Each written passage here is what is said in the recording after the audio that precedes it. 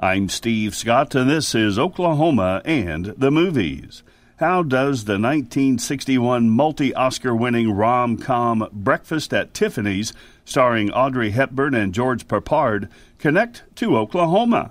There is one bossy connection, and it is coming up. Join me, Carla Cantrell, every weekday from 10 until 3 on 1061 The Twister. And by the way, thank you for making us your new country station. Number 1 for new country, 1061 The Twister. In Breakfast at Tiffany's, the film's director is Blake Edwards, who was born in Tulsa.